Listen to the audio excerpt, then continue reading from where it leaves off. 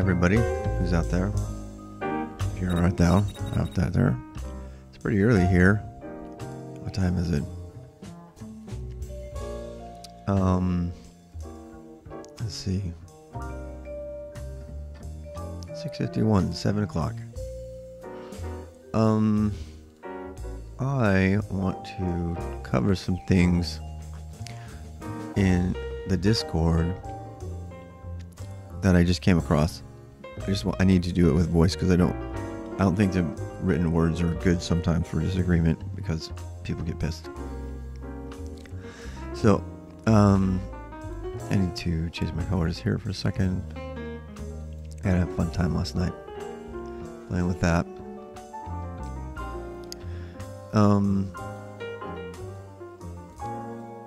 And I've had my coffee, so I'm not angry or anything, but there's lots of controversy in the Discord. So I'm just gonna know that it's gonna be at the beginning of this. I'm gonna actually tag it, and I'm gonna publish some of my answers to this, even though it's not gonna be very well cleaned up. So I might have to make this a regular segment. Mr. Rob answers questions in the Discord because I don't normally have Discord on, so I'm going to repeat all this and bake it a little bit better. Alright, so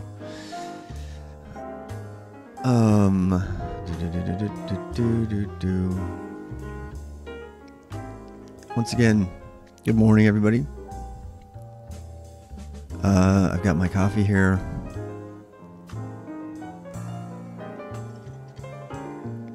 As I usually do when I wake up, I go through my email, I go through my Discords that I may have missed.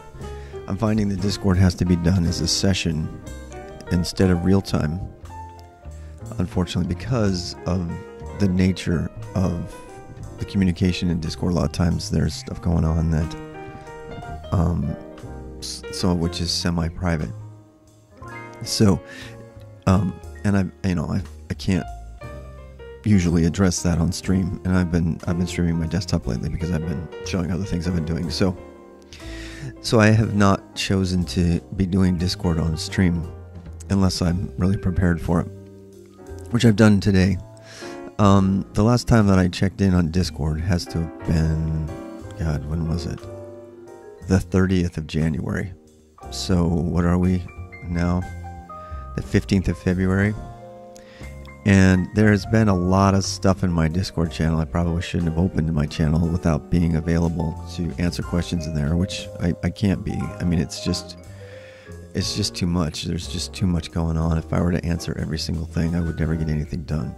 So, but I have, however, become somewhat concerned about what's going on in here. So let me just express myself first on this point.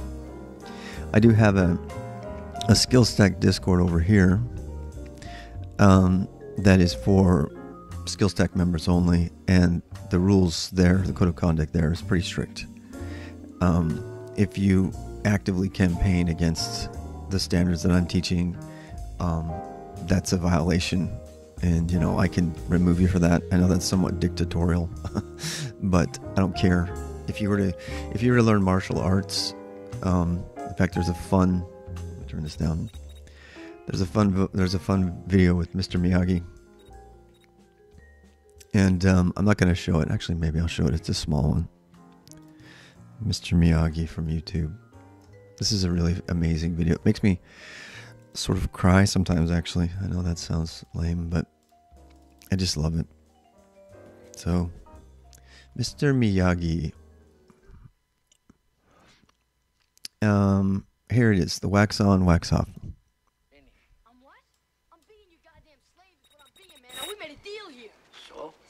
So you're supposed to teach and I'm supposed to learn. You're supposed to teach and I'm supposed to learn. I've been busting my ass. I haven't learned a goddamn thing. They made a deal.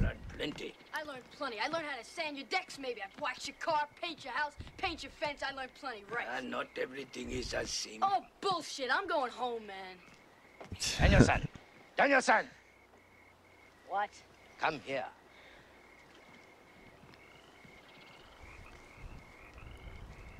Show me sand the floor. Sand the floor. I can't move my arm, all right?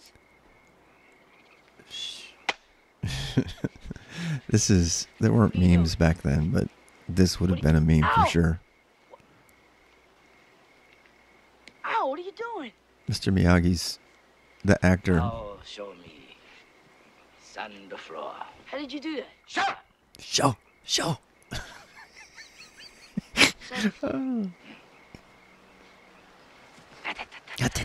Stand up. Stand up, Daniel-san. Show me sand the floor. Sand the floor. Sand the floor. Sand the floor. I never get tired of this. Sand the floor. This is so great. Sand the floor. Sand the floor.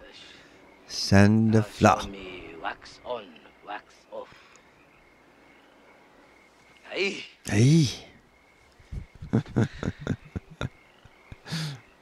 Wax on, wax off. Wax on, wax. Wax off, eh? Wax on, hot. Wax off. Hot. Concentrate. Concentrate. Look at my eye. Concentrate. Lock the Look hand. at my eye. Come inside. Wax on, hot. Wax off, hot. Wax It's on. got to be one of the hot. best scenes ever filmed. Wax off, hot. Wax on. Wax off. It's like the frogs.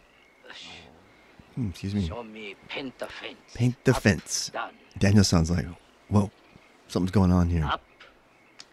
Down. Up.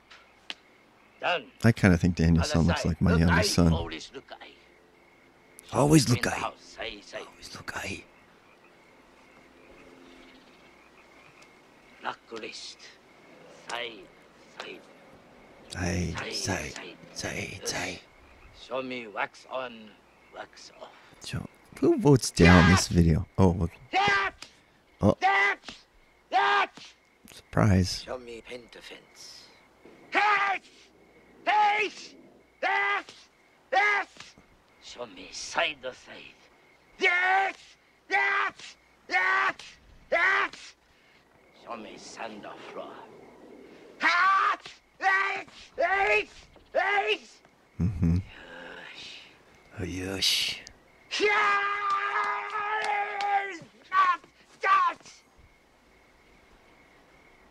Oi,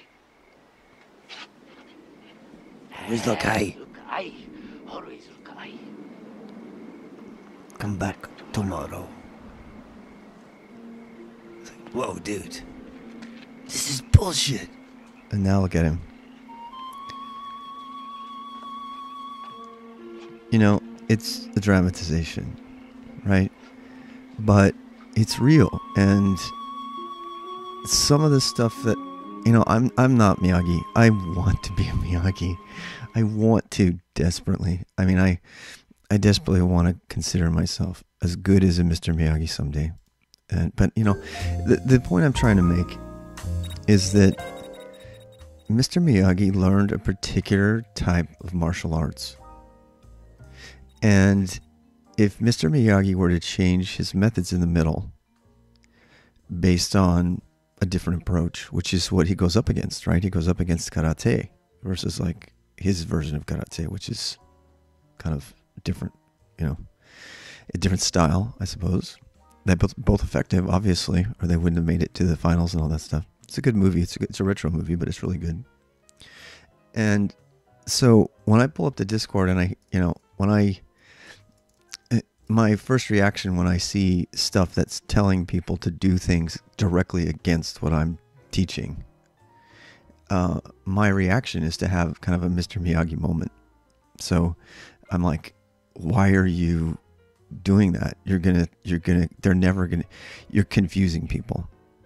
And this is actually part of a much bigger issue that I'm only going to touch on now because I'm going to go through the Discord chat, but that really needs a video. And I'm not talking about a video about editors. I'm talking about a video about learning and styles and, you know, finding your way.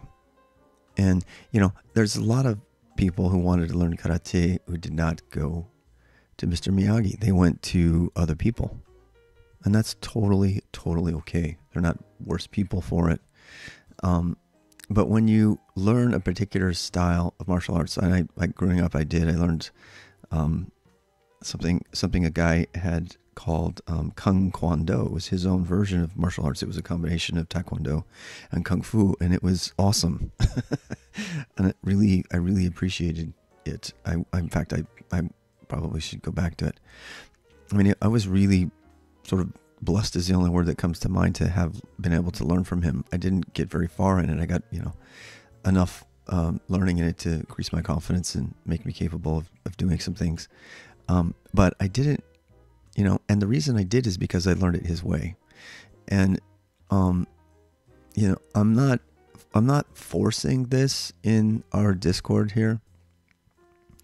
In our Discord here, I'm not forcing my way on people. I'm just asking for the respect that you would give Mr. Miyagi if you are going to talk about something. You would never say things like, Mr. Miyagi's karate method is stupid, or is uncool or something like that. I mean, and I myself need to learn this lesson constantly. And as I'm reminded in my chats, and I'm gonna throw myself under the bus here too as we go through this with Discord.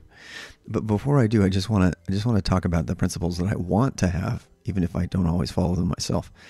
And that's that we kind of agree to disagree, but that hopefully people that are listening to my stream and that they consider what I have to offer, because I'm certainly considering what you have to offer and what you are bringing to the table. I was on a stream the other day where a person was coding Python in Nano. And if you know me, you know that that's not my thing. I mean, it's really not my thing. I've been very vocal. I've been a couple times probably inappropriate about how I talked about it. And I'm correcting myself on that. Sometimes there are opinions, sometimes there's styles, and sometimes there's stuff that's just wrong. It's definitely true that there are some martial arts styles that are more effective than other styles, and that's an age-old argument, right? But it's true, and in fact, some people can, there's people always try to say, oh, this one is, it's just a matter of how good you are at the practice. Oh, I think there's certain practices that are objectively better than others, for depending on the situation, and that's really where I want to go with this, depending on the situation. If you're facing a particular type of attacker, Kung Fu will work better than or Taekwondo, which redirects energy and all that, might work better than a full-on assault like with karate. So it really depends on the style, and I'm glad I thought of that, because as I go into the editor conversation, which we're going to do today a little bit, I'm kind of practicing as kind of a preview of what I'm going to do in my editor video. It'll probably be the most controversial video I ever make, but I'm going to make an editor video, and it's going to largely parallel this difference in styles for martial arts. So with that, I'm going to go into this. It's going to get a little negative. I'm going to try to keep it not negative. I'm going to read the comments as they are in the Discord, and I just want to warn everybody going forward that if you put something in the Discord, it will be read on public chat, and it will likely be posted to a video on YouTube. So if you have a position, be ready, and the way you present your position, be ready to defend it. Because I've learned that lesson the hard way myself. There's many things that I've put out there where I was I do believe in forgiveness, and people should be able to change their minds, and they shouldn't be judged based on their opinions, and we're going to talk about that too in a second. So with all of that lead in, we're going to go down, and I'm going to just kind of scroll down here. So, there we go. You guys see how long it takes to add two numbers? This is kind of a joke, fun thing. That was kind of cool, Raritan, but I did not look at it. That site is so funny. Site 101. And then I've had my coding your eyes out, burning your eyes out. I guess that's my last post. What? Okay, so again, we're just streaming through the Discord to go through the stuff that I've missed for the last 2 weeks. On stream for a bit, I'm going to screw around with IRC clients. Found Chatty. Chatty's a good one. I saw that if you like it. I'm more of a Hex Chat guy. Once again, best tool for the job. Hex Chat comes with Linux Mint. It's the same tool that's used to check in with support forums on Mint. And it allows you to connect to Freenom and a bunch of other things. And Chatty may allow that, but I'm more interested in sort of what the standard is, and right now the standard is Hex Chat. There's no question that that's overwhelmingly the case. So then we go here, written in Java, uses 600 lines of memory. I use it. Yeah, no way I'm touching Chatty at all, ever. Let's see, get C, nice. What did we have? would be nice to have a CLI, but I want Twitch emotes. I'm not a fan of Twitch emotes. I mean, they're nice and all. They're for some people, but I'm not at all into them. So I just want a communications tool. So I'm okay with HexChat. Cervic, if one is nerderp enough, one can map Twitch emotes into Unicode distance playing code points and use a customized font with CLI. Well, that's cool. You can actually, by the way, if you know the word for a Twitch emote, you can just type it in IRC and it'll be converted. I found that out. So you can actually, if you wanted to set up hotkeys or something for your HexChat, you could do that. I'm not going to talk about why I use HexChat over WeChat, an IRC client that uses command line terminal only in this video. But at some point when we talk about, I will do a video on HexChat and I'll talk about that. Here we go. Gabor, Discord. Why Discord is switching from Go to Rust. This was this big controversial topic. I'll cover that in the news someday, but not here. That was, I had actually already read it. That's a pretty late post. It had been around for a while. That came up on the Golang news group. Scream I use Chatty was when streaming. It's nice. Rob, some news for you. Rust wins over Go for performance. Well, of course it does. I don't need to be told that. I mean, it doesn't have garbage collection, and it depends on what you want. And this is the same. He's sending the same thing. This is not true at all, by the way. This is like an oversimplification of the issue, like massive oversimplification. If you don't believe me, go read the Golang news group. Nobody who's writing anything like this is reading that or even signed up for it. Even though, Eric S. Raymond and Rob Pike and all these fantastic computer scientists and programmers who have developed multiple languages are commenting on this issue. And I've actually tweeted about this issue. If you care to actually understand my position on it, you can read my position on that on Twitter, where I've basically cut and pasted with this. The biggest problem with this debate is how uninformed the Discord team is. First of all, they compared 1.9 version of Go, we're now at 1.14, to the latest version of Rust. And secondly, they used Go for something they never should have. After they described the component, they should never, ever, ever have used Go. And everybody on the Go list is like, well, duh. It's kind of funny because the whole Discord team is really showing how clueless they are. And that's fine. It's funny because they don't even feel compelled to explain themselves to anybody else publicly. They just are having this kind of internal discussion about, oh, isn't it kind of cute that the Discord kids over here have decided to actually use the right tool for the job? Oh, and isn't it neat that they used 1.9 and then they blasted it out on Medium of all places? It's like very scientific, right? So I got no love for the Discord team anymore after that. That's extremely unprofessional and extremely naive and novice. And so everybody who's been in languages and sciences, people who've built operating systems, are just shaking their head and like looking the other way. And it's kind of fun because when you're in the Go Nuts list, you're like, they kind of know that this barrier to entry, that all these other people don't even know they exist. So they kind of know that. So they kind of talk amongst themselves in very respectful, but like, different ways. And it's just so much fun to see them throw other people under the bus and just go, oh, okay. because they've got so much more wisdom behind them, and they sort of know that nobody's going to listen. And I don't. I'm the shallow person who has to make a comment saying, the fact that you compared 1.9. This was my comment to this thing. I said, the fact that you guys compared 1.9 version of Go to the most recent version, and you don't know that you can disable garbage collection, says everything I need to know about this post. So that was, that's what I think about that. So when someone says, hey, here's some news for you, and you tell me this 4 days after I read the news myself and listened to Eric S. Raymond, who you may not even know who he is, talk about it, then I'm like, that's kind of nice, Reardon. So, I mean, I appreciate the effort, but yeah, I knew that. Not only did I know it, I'd already commented by the time you told me. And, the position on this is completely uninformed. So, anyway, it's frustrating for me because I ended up screwing around with Bluetooth piano bars instead of spending much time on Chatty, but I got it working great. I mentioned to Rob at the end of the twit, This Week in Tech. Backstory, this was started by a named Leo Laporte, blah, blah, blah, blah. He used the work The screensaver is oh, very cool.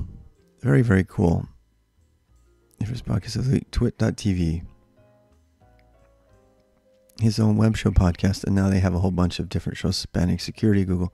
This is super cool. Thank you for Scream. I'm going to have to go look at that. I'm definitely going to bookmark that.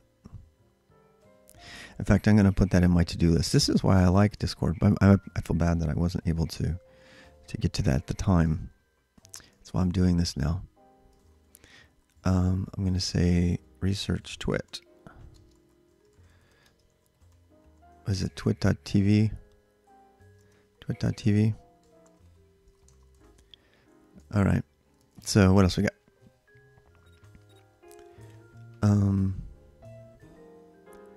Spicing up my Vim. Oh, did I take my thing down? Whoops. Spicing up my Vim with a bunch of .text IMAPs to make homework faster. That's what I'm talking about. Now that can be done with Emacs. That could be done with VS Code. It can be done with lots of things. But, I think Vim is one of the better options. Now, Aaron is in college and he's pursuing the sciences. So for him, if he were to choose to use Emacs with Vim bindings, I would say that's a natural choice. He's also very, very, very, very pro Python. Very hard to not. And I'm like, okay. I mean, if you're going to be doing science only, then yeah, there's a strong bias for Python and R and Emacs and Julia, Jupyter Notebooks, and Julia for that matter. So that's the domain, and that's what they use. I do think that other tools are going to fit into that domain, and I think Vim is one of them. But do you have as critical a need to VI's primary, value proposition is it can be used anywhere? So do you have a critical need to do that if you are an astronomer or a, data scientist or machine, learning kind of coder? Maybe not. Maybe you're going to be okay with even a fat IDE, So yeah, I like Vim and I taught Vim here because that's what I teach. But those people who are going into the sciences might, reach outside of their shell and actually try some of these other editors. I hate Emacs. I'll never use it, but there might be some value for somebody in that industry. Spicy Vim is the best Vim. I've been reading your blog. This is where Scream takes me to task. I love it. He really has a knack for finding all of my bad stuff out there. And while I go over this, I want everyone to understand that when I blog how I feel in the moment. And sometimes that moment is rather inflamed. And I do that because I find blogging very cathartic. I find it a way for me to get out what I think. I feel like I can do that now on the stream somewhat. And I also don't think that we should shy away from our moments of like intense passion on a thing, even if we're wrong. And that we should forgive each other for making really lame mistakes in the past or for presenting things incorrectly and all of that. And I've got tons and tons of mistakes out there in this case. It depends though, right? Because as soon as you start personally attacking someone, then you've crossed the line, right? And there needs to be some sort of consequence. And I've removed people from my community before because of that. I've had people in my community who have attacked other people for using Microsoft in the Discord. And I said, let's have a talk. And in one case, the mother decided to just take him out. And so there is a line, and I've crossed it myself too sometimes, but we just need to know where that line is and how not to do it. If it's your personal blog, you're entitled to say whatever the fuck you want, and that you don't really have to feel like you have to defend yourself. That's not what blogs are for. They're not for inciting violence, but they're your personal blog. And this quote that he's taking is from my personal blog. Okay, so he reads here, anyway, that's why I need to make videos again. Because most programmers learn everything from videos, unfortunately. Until I can get them convinced my words are better than videos, I need to play the lame-ass game. Actually, chuckling at myself there. Because I remember that moment. There was like people that would spend hours and hours watching Udemy and YouTube to try to learn to code, and they get really frustrated. And they were, the word reticent, comes to mind. They just did not want to pick up a book In fact, I've had people, while they're here, you know, not even did they not want to pick up a book. They didn't want to look at the actual syntax that was described in the thing. So, for example, last night somebody was asking me about double quotes and quotes, single quotes in HTML, and you know, we found a whole bunch of videos on it, but there was no. I mean, it took me, I mean, at that point, I had to, well, you know what? Let's just go to the standard and look. So I opened up HTML5, the working group HTML5, and sure enough, there it was. You know, and it was very explicit. In fact, it even said you don't need them. That was the first thing it said. And then it said you can use single quotes. Then it said you can use double quotes. My point is that if more people were to go straight to the docs or straight to written material, which almost always is better than video. Not always, I imagine, but almost always in my experience is better. They would be less inclined to make mistakes. They would do better, but they don't. And this next couple comments from Scream here are pretty much, I think, him getting a little offended at the fact that he thinks I'm putting down the work people put in to make videos. I'm certainly not doing that. I just want to be really clear on that. Because he wrote a textbook, and thought it was so much work. A well-produced video is about 5 hours of work. It certainly is. I have made hundreds. And there were times I didn't have time. The students blame me, would give me during the headlights look when I didn't have a video for them after a reading was asked them to speak in Klingon. Like I said, plenty to talk about next week. So I don't, in fact, now that I reread it, I don't think that Scream is particularly angry at me for saying that. I think he's, bless their normie hearts. I think that, this is just, again, this is a moment of frustration. I definitely understand how much work it takes to make videos. This is why I stopped. So I did videos for Second Life. I did an entire series for beginners that I made for IBM, as well as the community, the OpenSim community. And then I made, I'll actually probably go find those someday. They're kind of fun. And then I made a lot of videos for the web course that I taught for the college. And they take a tremendous amount of work to do right. If you're going to have, animation, and if you're going to have all the stuff that people do. And I think this was about the same time I found one video that was so well polished. It had animations, it had multiple diagrams, and the content was just so bad. I mean, it was really bad. It wasn't even nearly current about the language that they were teaching. I can't remember what it was. I can see it in my mind, but I can't remember what it was. And so, this is why I've always been so hesitant to come back to video. I do think streaming is the answer, and if you've been following my blog, you probably haven't, but I do believe blogging is the future. But doing it like one thought at a time. But supplementing that with voice or video is powerful because people can watch it and listen to it in their car. There's lots of reasons for video. And so I'm willing to give it another shot. But I'm not going to keep doing it if it means that I have to add 5 hours to my day because I'm already way behind on my goals that I want to accomplish. So anyway, that one time I decided to produce a proper video with cut illustrations, transitions, all sorts of stuff. Never again. Yeah. Because it's just too hard. I mean, it is nice, but you cannot produce content fast enough to keep up with pace. I've already tried this. I tried to do news. I tried to do a news segment where I would collect everything together. And just yesterday, I threw that out and said, you know what? I'm going to read my news on stream and talk about it while I'm reading it. So you're going to get my initial reaction right away, live. And am I gonna comment on that all the time? Am I gonna post those highlights? Probably not, because that takes too much time. I mean, at the end of the day, the only thing I've considered doing there is possibly like double streaming to YouTube so that those saved news reviews go there. But I'm probably not even going to do that. I mean, that's just too much work. So what I probably am going to do is make my news evaluations every day subscriber only video on demand. Actually, no, what I'm going to do is I'm going to do them live, but the video on demand coverage of my news will be probably video on demand, like for subscribers, because I'm very raw in there, and I don't want, I want people who are willing to subscribe, that are interested in what I have to say to that degree to hear it. I'm not really interested in participating in a big dialogue with people who aren't willing to subscribe, because it takes a lot of time. Okay, so let's see. I'm mowing our lawn. It's about brainless. All you have something clean and nice in the end, but it's something I really need to be in the mood to have time for. Completely agree.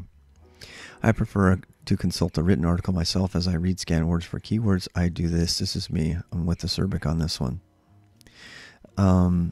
But in cases for video for presentation, especially for noob tutorials, basically if the video creator uses the visual space as some souped up blackboard to accentuate the material, I think it could be easier to digest, for sure. For sure. Good points, the Cerbic. Raritan, what do you guys use to nav around file systems in Shell? I use the shell.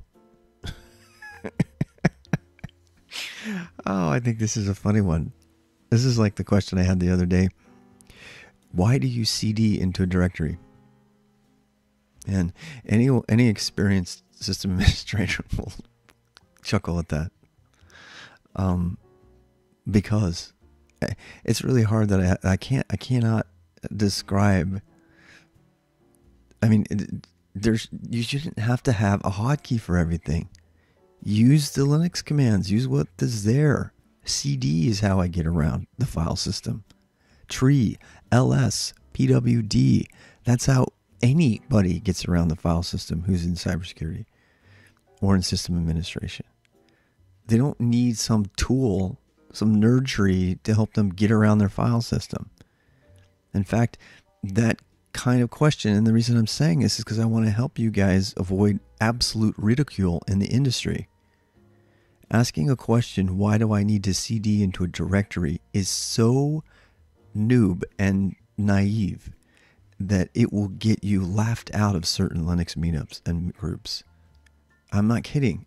So I'm just trying to save y'all from some of these considerations, because you're absolutely brilliant people, and I don't want you to run it. I don't want that brilliance to be tainted by some sort of, beginner thing like this. You should not have to ask the question, how do I get nav around my file system in the shell? You use the shell commands. All right. I'm not sure what you mean by nav around the system. And that's the proper way to respond to that. Command line file manager, that's what he's asking. I don't like Ranger from what I've seen. Here's some examples. So this is the thing with Raritan, and he continues to do, and I'm going to call him on it. He's always looking for the shortcut. Always. He's looking for the hotkey. He's looking for the alias. He's looking for the tool rather than using what's already there. And that's fine for somebody who might be going into computer science or programming and doesn't ever leave their computer. But I think the more important approach here is to actually learn the tools that exist, not the extra little thing, that utility that somebody made.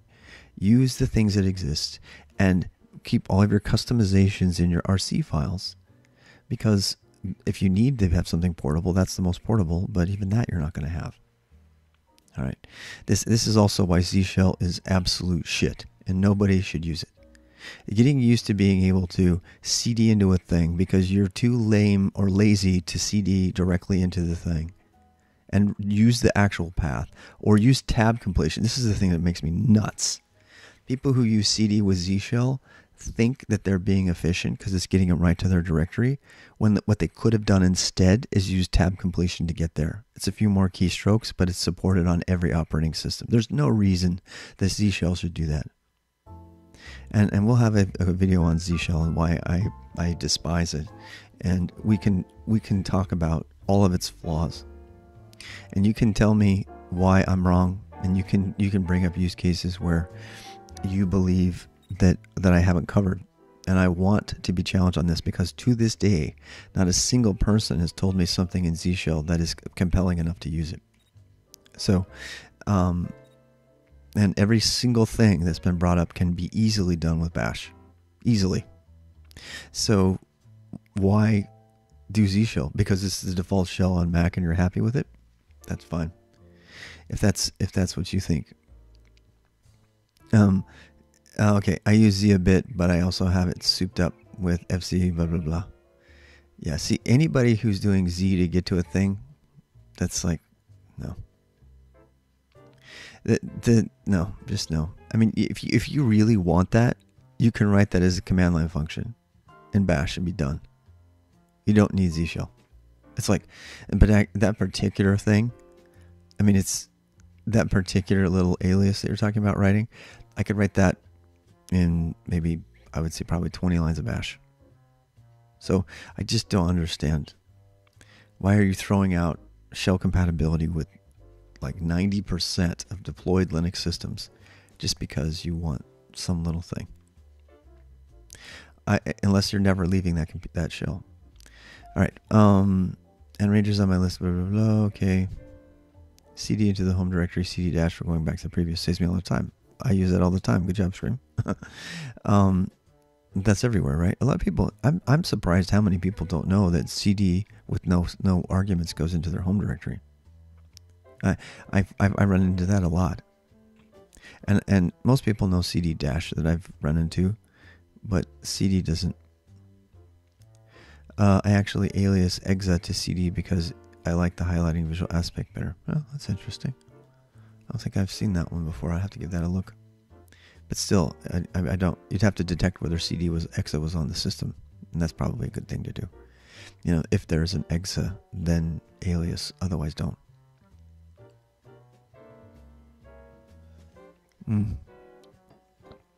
I just use PWD. This is why I'm always CD PWD, CD PWD. If I really, really need to know where to go, I use PWD.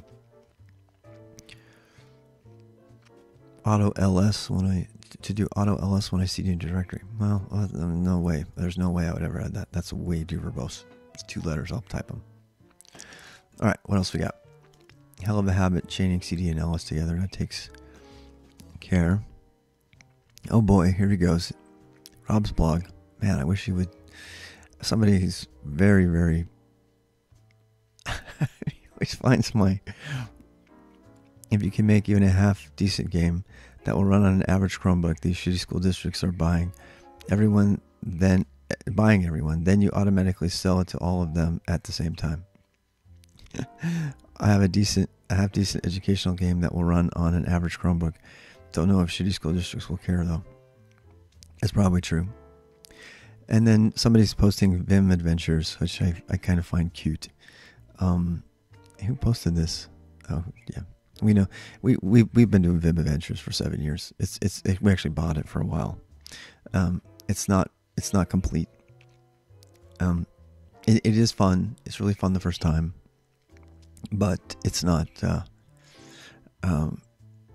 It's not nearly good enough.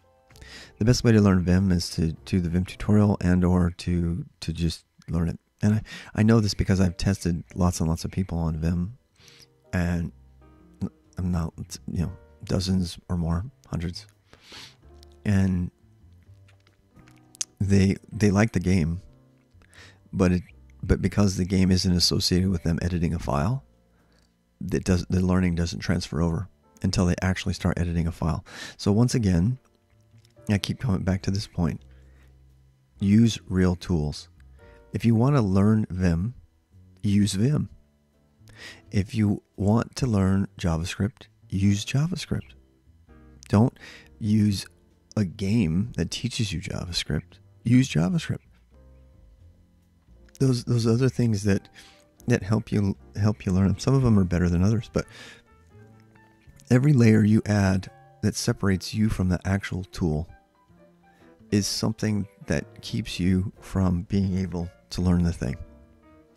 And you add too many of those, and the distraction away from the actual learning is enough to make your learning not even apply when you get on the command line. So, and the reason for that is because you're not just learning Vim, for example. You're learning a little bit of Bash as well. You're learning a bit. Basically, when you learn Vim, you really have to learn the shell navigation as well, because you got to move into the directory and then you got to edit. You got to learn how to exit and then go someplace else and edit another file. So the process of editing files is much larger than learning the keys for Vim. And so my approach to Vim is to have them do the tutorial, which I think is dated. I'm making my own version of it, actually. It was made by a bunch of guys in college to learn Vim. It got made part of the standard of the Vim distribution. It's never, ever been updated. Some of the stuff in it's wrong, and some of the shortcuts have better options. Like changing stuff to the end of a line, capital C. So I have a whole cheat sheet prepared, and I want to make my own tutorial. But I'll tell you what, that tutorial has been the most effective way for people to learn, because they actually have to use Vim to move through the tutorial. So that's and when it comes to memorizing the key combinations, there's another thing called Vim Genius out there that I'll talk about in the editor video. And it's better. In fact, the guy that made Vim Genius added some of my changes that I suggested. He didn't have control left bracket to cover escapes, for example. So that's now all there. Let's see here. Yep.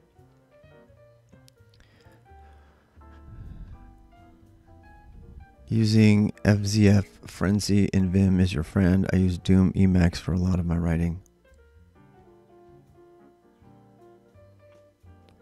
I don't know anything about that, so I might have to look into that, into this leader thing, FR for fuzzy find. Yeah, I use the shell.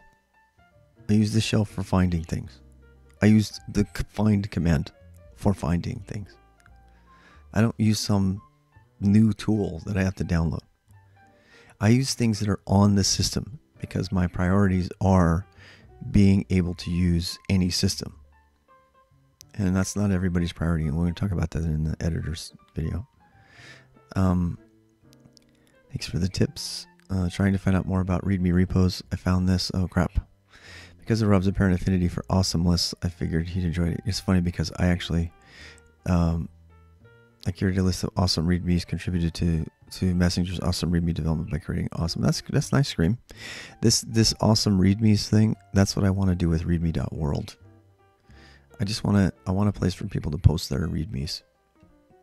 And when I talk about READMEs, I'm talking about big READMEs, not like little ones. In fact, some of the best knowledge I've ever found has been in a README. Because people that are writing them know that you can't write a whole book on it. You got to just get the data out.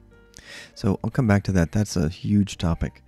I'm actually when I woke up this morning, I was inclined to go start working on it again, just with the Pandoc version. Goal-oriented mindset. Interesting. Leningrad. Kabiet. I can't tell you how much I'm enjoying reading Russian with you guys, speaking it. I'm a little bit groggy this morning. All right. It's just me in here anyway. So, let's see. I can put some Bee Gees music over North Korea marching.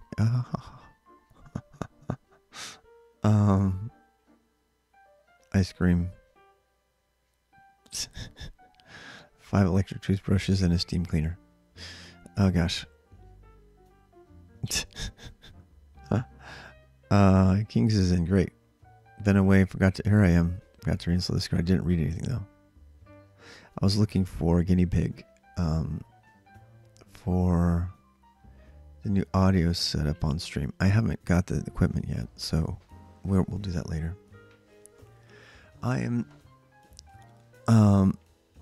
some people here are asking about Udemy, and I probably should make a video about that. I'm not against Udemy. A few of the Udemys that I've seen that are people who recommended to me are not coming from people with experience.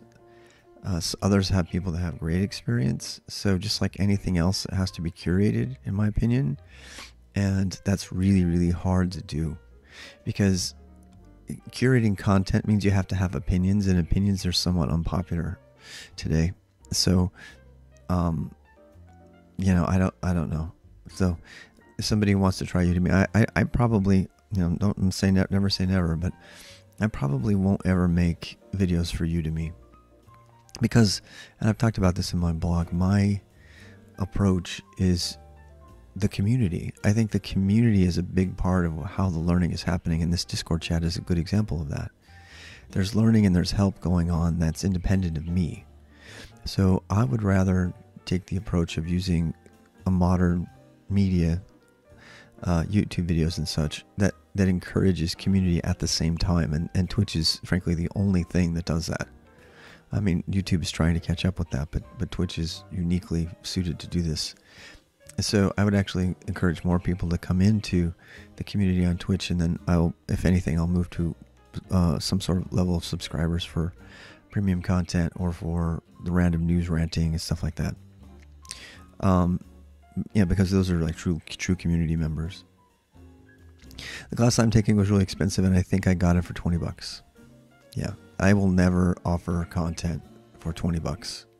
And that's one of the reasons that I'm telling you I don't find it valuable. If you're not, I mean, if you're going to buy a video for $20, go find an updated, more recent book that's been written on the topic.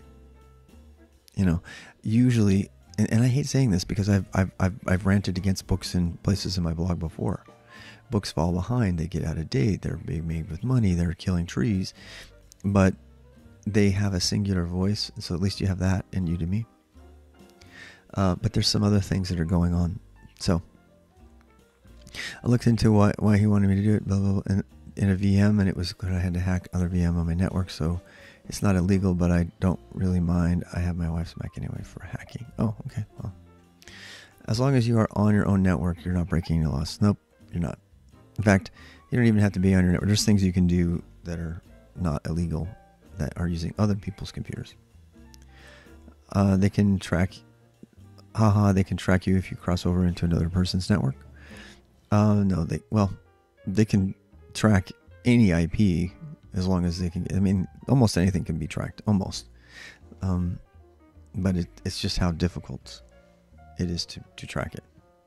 And there's some ways of doing things that make things illegal to track. That's what VPNs and Tor are all about. But Tor, with the right setup, there's people afraid. People are that some of the governments are going to give 51% of the Tor nodes, and when they do, they'll be able to track everything.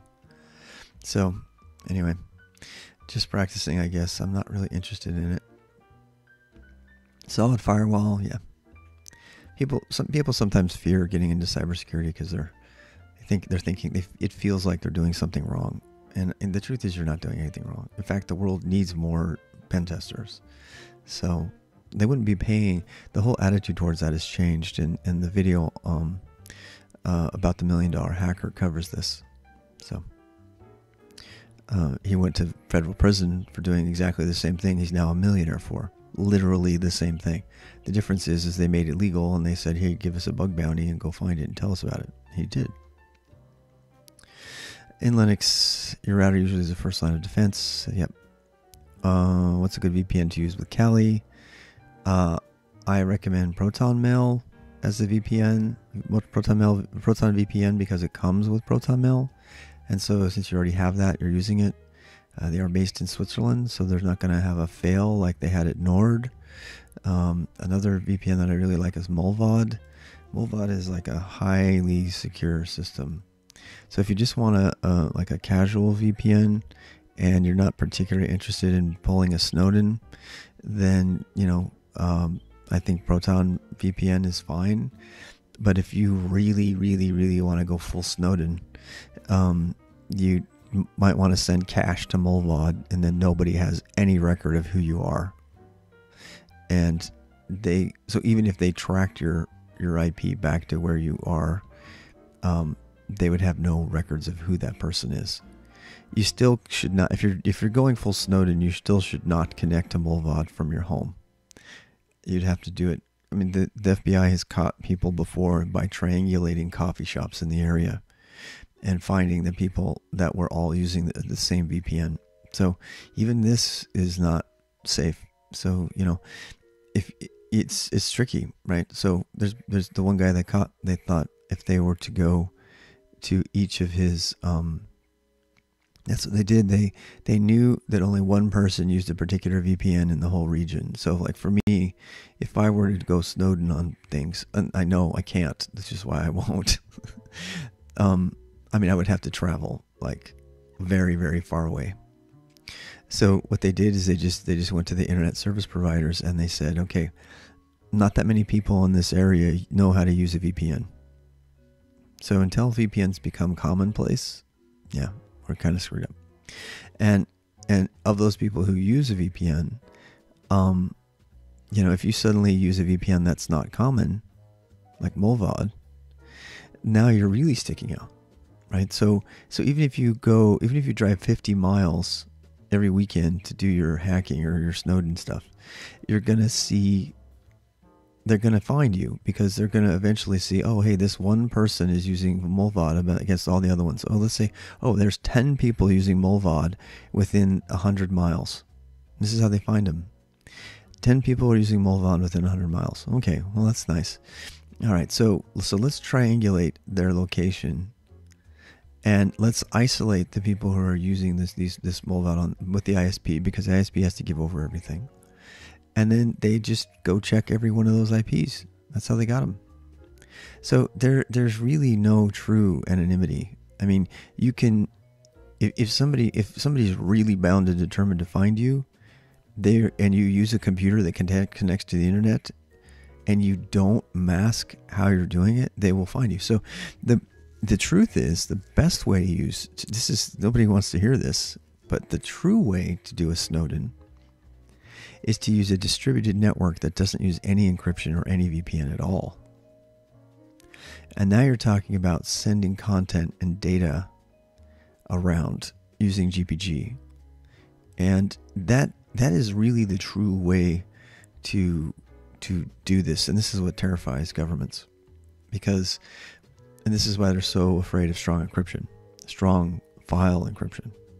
Because if you can have a file that is encrypted, that nobody can read, right? And nobody can trace. You can't trace a file.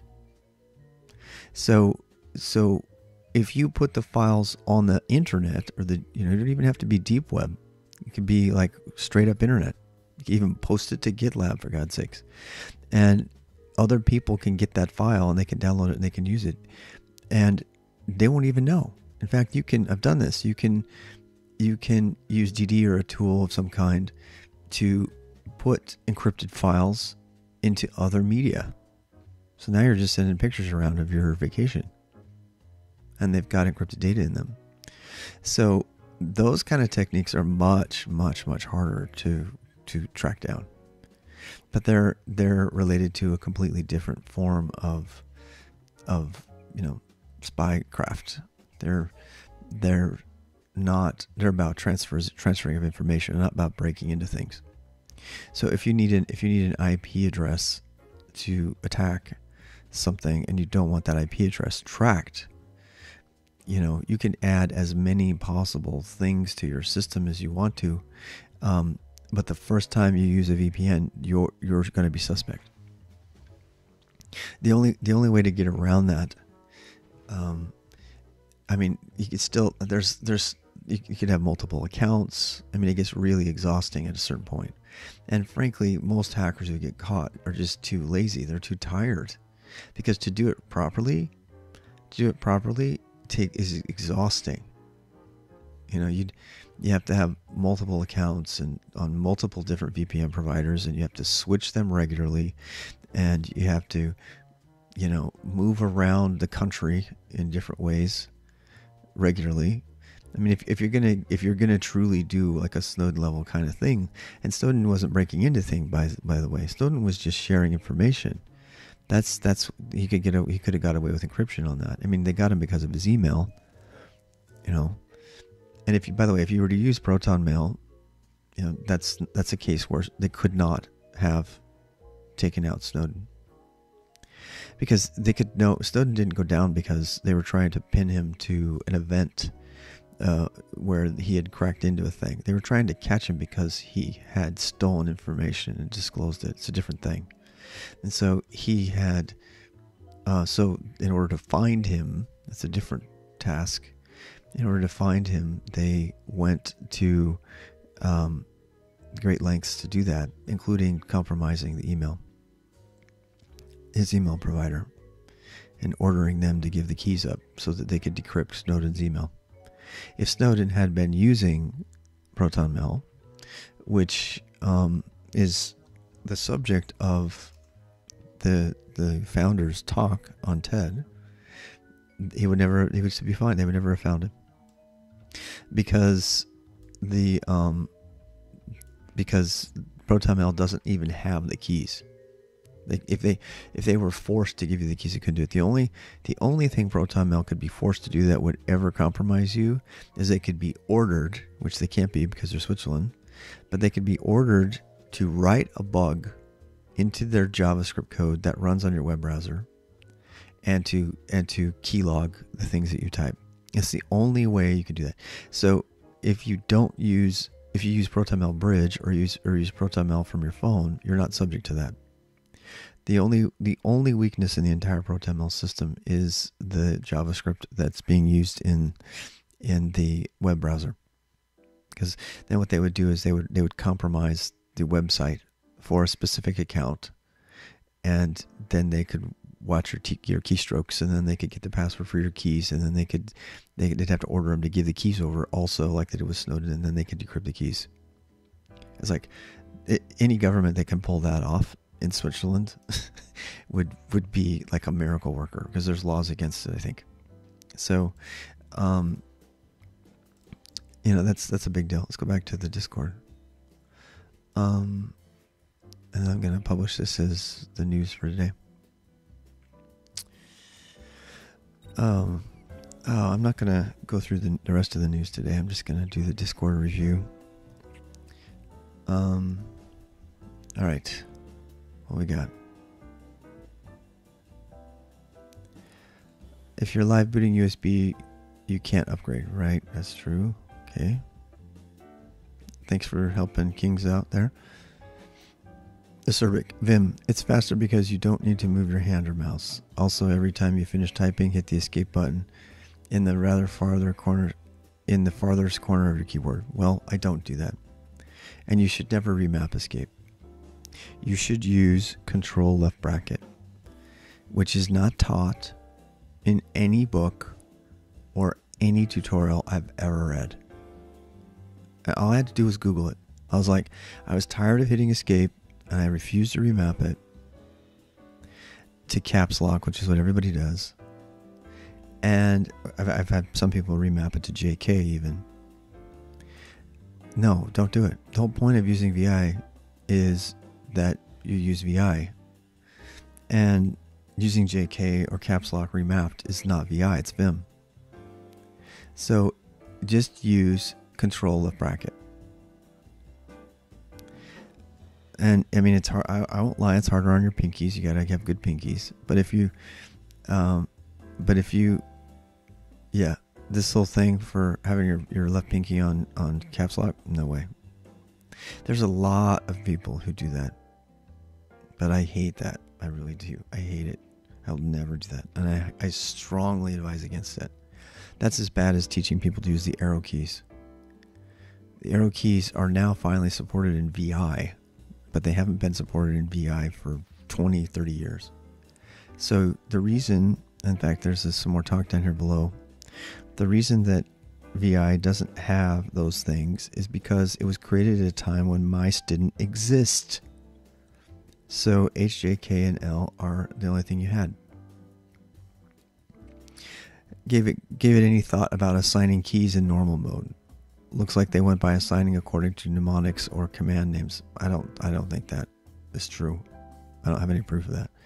As if expecting people to recall command names before usage, no. Instead of muscle memory. I don't know. I don't know if I agree with that asserting. I mean, no. And then here we have Raritan's famous, Vim sucks. Unless you're a keyboard warrior. I agree. I remember the day that, I mean, the way you're saying it, I don't really agree with how you're saying it, but the day I remember the day I was looking out the window, teleport, and I committed to myself I was no longer going to use Pico or Joe. I was using Joe, I think. And I said, nope, I'm going to use VI. I'm going to force myself to use VI. I don't care how much it hurts. Because I watched the admins that I really looked up to downstairs just ridiculously blowing everything away with VI. I was like, these guys know what they're doing. And they weren't just cool. They were efficient. They were professional. They were awesome. So that's why I say use VI as God intended. Don't mess with it too much. I do mess with it in Vim when I'm doing coding, but the core memory, like changing escape, is stupid. I mean, it's just really stupid if you want to use more than one computer. If you want to use just one computer and customize the shit out of it and not use Emacs or VS Code, go for it. Basically, you're just building your own editor at that point. That's sort of like VI. But if that's your thing, if you really want the power that VI offers, which above all is ability to use it anywhere, then mapping any key to escape is dumb. Because you can't do it on the system you log into. And you gotta understand, I lived on 20, 30 systems a day, none of which had my vimRC on there. And I didn't feel like automating the deployment of my customizations and stuff. So no, just no. I like the idea of not leaving the keyboard and not leaving typewriter position. Yeah. I don't think they go about it wrong at all. I think they did the best that they could with what they had. I really do. 0 to go to the start of a line, $1. Let me think about that. I don't use either of those ever. So I don't know what you're doing, but yeah, I mean, there's probably half of the Vim commands or the VI commands I don't even use them. I use capital I to insert to the beginning of a line. 0 is great if you want to go to the 0 position, to the very first position. But the really important thing to know about VI that I think everybody in this chat is missing is if you really truly want to master VI, you're gonna master slash first. Slash is more important than any other navigation command. In fact, I almost don't remember any of them, like navigating between words and scrolling by words count and all that stuff. No.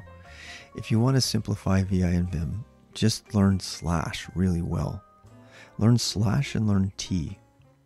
So T will take you to the next word that has that letter. And slash will take you to the next word it matches the word and it goes to that. So if you do that, and then of course, the line number stuff. And then other than that, people see me do this all the time, but the key repeats and the screen terminal updates are so fast now that all of the other, like move by one word, move by paragraph and stuff, not really relevant anymore. They really aren't. I mean, they might have been back when it took forever to scroll your screen or to update your screen. But these days you don't need them. These days you can just hold HJKNL and just watch it repeat. And I know that sounds lame to really hardcore VI people, but it's still VI and it's just as fast. And if you have to go a super long way, just use slash and search for the thing, or use a line number and find a line. Particularly when you're doing Markdown and you have single lines that are like 300 characters in them. So you really need to learn slash. And I'll talk about that. I'm glad we went over that. And that just really makes, a lot less cognitive overhead for how you're using the tool. Try out a few vimRCs, yep. And then we're going to get into a section here that I'm just going to have to skip over, and I'm taking too much time. If I do this configuration thing and then connect to remote system via SSH and work with Vim over SSH, I won't have my config active. You absolutely won't. Nope. And that's what we're talking about. I have my laptop and desktop as the same, but that is not a work environment like a system in. Yep. And Raritan, I appreciate you said that. Because that's really the key. Is like, what are you doing? So the choice is either learn it broken or don't lose your edge over remote. Yep, it is. If you interpret it that way, I don't. Try out my vimRC. Raritan has an interesting vimRC. It's nothing I would ever use, and I mean that as nicely as I can. I kind of went off in the chat, but I'm not a fan of that vimRC at all, because it really, really stops you from being able to use multiple systems, and that's not my goal. So if your goal is to be a cybersecurity expert or a system administrator, using this vimRC will break you. Seriously break you. Don't do it. Probably run back to VS Code.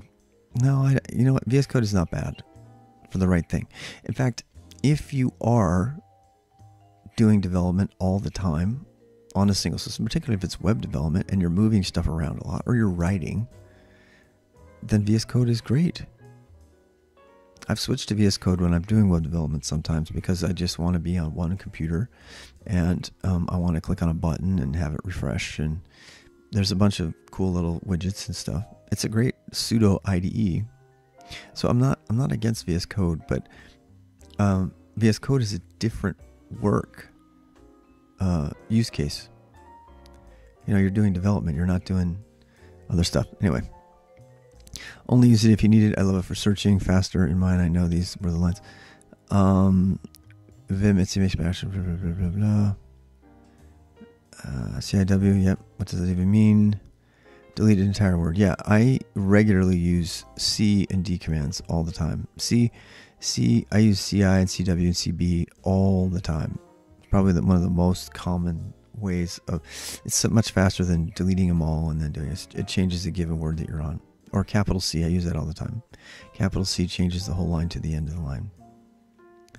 The whole word and type a new one. I used to double click and type away like a Neanderthal, but now I see the light. Easy to remember commands like CIW. Oh, Acerbic, I kind of chuckling with you because everybody goes through that. But I promise you, once you learn the commands, you'll never go back. If you truly learn all the VI stuff, you'll get so fast you'll never leave the keyboard, and you won't even be able to help somebody use VI because you won't remember what you typed. It's like learning to play the piano. It really is. And not everybody wants to learn to play the piano. You know?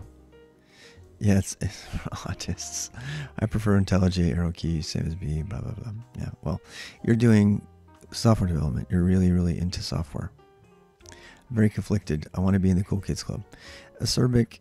And this is where I got a little pissed. So Raritan says VI is not cool. Vim users are not cool. I was like, oh yeah? Why don't you go say that at a DEF CON? And then watch all your devices melt into mush. I just think it's so funny. Vim users are not cool. I know you're probably trying to make a joke there, but when I first read that, it pissed me off bad. I was like, oh yeah? Oh yeah? What's your IP?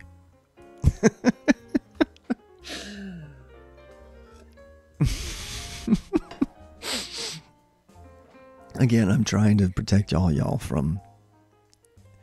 Look, if you are a software developer, and that is what you do, that's what you love, and that's what you do all the time. Use IntelliJ, use VS Code, use fucking Eclipse, I don't care. If you are a cybersecurity expert or a system administrator or anyone who's in IoT, who uses multiple things, who has to be regularly editing files on multiple devices all over the place that you do not get the luxury of configuring, then you need to use VI, not Vim. You need to use VI and you need to use Bash. End of argument. So, you know what I mean? Anyway, I should probably stop swearing. I think I made somebody angry. All right, so let me grab a cool video. This is a pretty good video, I won't lie. I find this video is really interesting because I guess, what's this guy's name? Somebody's accused me of looking like him before when I put my glasses on. I'm not trying to be him, I probably swear. He's made a lot of money in the Bug Bounty thing, but he has a great video where he says, I don't even know how to code. I mean, he seems like a really great guy, really nice guy, but He doesn't know Vim, he doesn't know Bash, he doesn't know Terminal, he doesn't know anything. I mean, he knows a lot, obviously. I think he's not giving himself enough credit, frankly, because to know how to find a bug is not easy. It takes a different kind of knowledge. So, anyway. This guy, however, is really, really clueless, unless... Well, I'm going to take that back. First of all, he's... Yeah, okay. So, here's a problem that I have with it. I put the little poop emoji. If you are trying to turn your VI into VS Code, you're doing the wrong thing. Because, okay, if you really like VS Code that much and you find yourself editing code more than anything else, more than using a remote system, then use VS Code. Don't make your Vim into VS Code. If you're going to do... See, this is... I still probably have some things to figure out here, but... Vim is not Emacs. You know? If you find yourself trying to make Vim look like Emacs and behave like Emacs, which is what Emacs does. Making your Vim into Emacs is sort of equivalent of making your Vim into VS Code. And if you find yourself doing that, that's probably because you are spending all your day on a single computer with a single editor. And if that is your way of working, then customize the crap out of it. That's fine. That's fine. In fact, I do that with Vim to an extent. You know, I allow myself to use visual stuff. And I just know that when I get on another system, I won't have that. But at a certain point, it becomes such a thing that you might as well just use VS Code, short of the fact that it takes literally 5 seconds to start up. So when I'm editing code, that drives me nuts. Yeah, if you're going to start up VS Code, you have to have it open all the time, and it just memory leaks and all kind of thing. So I'm not a fan for that unless if you're working on several projects at the same time. So I guess I could see wanting to make it more configurable, more of an IDE, but at some point you're gonna lose, like Nerdtree and all this stuff. At some point, using Nerdtree is just, I just hate it. I really hate it. I really, really hate IntelliSense too, because I can find the full page of documentation using links in my question mark type alias. That takes the same amount of time for someone to get a hint through IntelliJ. And they get that little hint, which covers their screen. It's super annoying if you're a veteran programmer. And then it gives you the hint and a little bit of documentation about it. It's never enough. You want to see an example. You want to maybe read about the problem it has. So you want to actually do a search. If you need to look up something because you don't know it, you don't want to depend on the IntelliJ little prompt. You want all of it, right? So... And the reason people do this is because they're really annoyed because they have to go open up their graphic browser. They have to they have to wait for all the stuff to load up, and they spend so much time. They spend so much time in their searching that they don't realize that so for example, he's searching for create connection. This is an alias. This looks like it's JavaScript. So let's do that. I'm going to show an example. So if I can just do a search like this. I can say JavaScript create connection, and 1, 2. Okay, so MySQL create connection. Okay, there we go. Is it a MySQL thing or is it a .NET thing? I don't know. So see, look at this. I have like 3 or 4 different things about this, and I can go to the first one. I open it up, and this is W3 Schools, which is not unusual. And within literally less than 10 seconds, I just got my answer with a full example screen. So being able to do that and then go back to my code, I open back my code up. I can even have another pane open and do that whole search down here and then switch back to the code instantaneously. And so the reason this IntelliJ stuff is stupid, it's like the opposite, it's like stupid J, is because it's based on this idea that they can communicate everything about what you're doing. Now, tab completion has some merit, I'll admit that. Tab completion is sometimes nice to have because there's a lot of typing for some of these really long, stupid things. But you know, but being able to look a thing up, you should be back and forth between panes all the time. And you're probably going to need to do that anyway because you need to run test code. If you're on the command line, you need 3 panes. You need 1 pane for the documentation, you need 1 pane for the code, and you need 1 pane to run the tests. And if you're lucky, you can automate a test loop and just watch that pane rather than having to go over to it all the time. So this is part of terminal mastery. You have to get this stuff, and if you keep going down the wrong path and you know, trying to turn your VI into VS Code, then you know you're spending your time on the wrong things. You really are. So I want to just say that I need to do videos on all of that, but I had to address it because it's coming up in the chat. All right, so here we go. What we got here? In my VimRC, I have a filter script that does sort of what you want. I'm not a fan of this. I have never, as I said in the chat, I've never seen a professional of any kind pipe stuff into Vim. It's just not done. Usually they would pipe it into grep or sed or awk or something like that, or just even straight up bash. And so I don't recommend using Vim as a filter tool at all. It'll do it.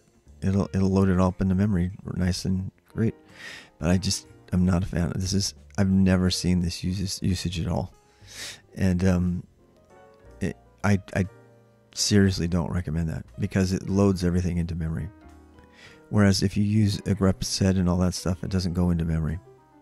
So, I mean, I have opened files on accident, you know, binaries or something with Vim, and it handles it pretty well, but I've almost crashed machines because it loads it all into memory. So if you're catting or grepping, if you're sending all of the data from a file into a Vim script, just because you want to filter it, bad idea, because it's gonna blow your machine up. Again, this is coming from somebody who's done system administration and watched stuff on tiny machines, and you just don't ever want to load large files into Vim. Vim wasn't made to do that. If you want to filter stuff out, then you need to be using sed, awk, or grep, which go line by line. And then those things they have a better approach to memory, and so they never load the whole file into memory. It's really, really important. So this whole section about piping stuff to Vim or Sublime or everything is just completely irrelevant. I would never do any of that, and I strongly advise against it. Okay. Speaking of efficient remaps at the job, we didn't use semicolon, so semicolon is remapped to the enter key. Well, maybe. I'm kind of mixed on this. I never use semicolons in JavaScript. I think they're stupid. I used to love them and think people who didn't do them were stupid, but I've changed my mind on that, and I have a video on that I'll talk about. It's actually, a guy makes a really, really great case for not using semicolons. I didn't even need to lift the right hand up to hit enter as a stretch the pinky. Remapping stuff like that to enter is just not a good idea. All right, welcome Kisor, welcome Black Price. Vim, yay. Holy shit, this is a thing. Say hi to the precious plastic universe recycling system run by the people. Interesting. Kind of cool. Might want to talk about that. Not a lot of people in the precious plastic network in the US, but all of them are actually in your neck of the woods. What? Huh. I'll have to look at that. And then this is me ranting. You know what? I'm going to delete all of this, because I just covered it all. And the problem with words is that they come, when you type all caps, people think you're yelling. And I think I just displayed myself much more calmly than this, so I'm going to delete all of these. I don't want my silence to be taken as agreement, though, and I want to make sure that everybody knows about this video, so I'm going to go highlight it right now. And I just really want people to know that it's okay to talk about things and have different opinions and stuff, but you know, I just would respect it if you would like at least be Mr. Miyagi about it and say, you know, Rob has his particular style, as opposed to, you know, teaching them absolute heresy, which is like remapping escape. That one is not anything I ever want anybody to do. Anyway, okay, I'm gonna go highlight this video and be done for the day. And we'll come back and do something else.